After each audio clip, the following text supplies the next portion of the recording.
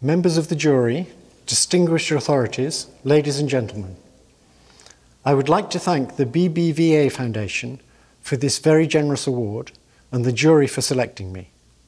It's an incredible honour to get an award that has previously gone to legendary figures such as Donald Knuth, Marvin Minsky, Carver Mead and Stephen Cook.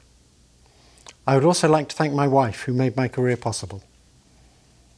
For over 50 years, there was a battle between two visions of artificial intelligence. The classical view, inspired by logic, was that intelligence was all about reasoning, and that to make systems that reason sensibly in the real world, we would need to enter a very large number of facts by hand, and also enter a large number of rules of inference and heuristics for when they should be applied. The rival view was that we should look to biology and try to mimic the neural networks of the brain. In particular, we should focus on how these networks learn from experience so that we would not have to specify all the knowledge by hand. The neural network approach was regarded as a ridiculous fantasy by most people in AI, even though both Turing and von Neumann believed that it was the most promising path. I started working on neural networks in 1970, and it was many years before I could get them to learn even very simple things.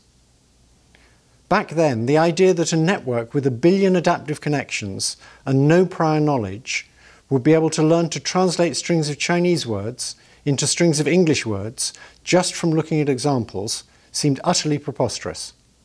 But now it works. I've been extremely fortunate to work with some very talented graduate students and postdocs.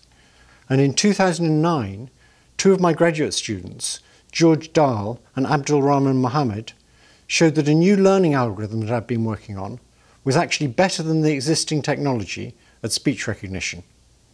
Now all the best speech recognition systems use neural networks.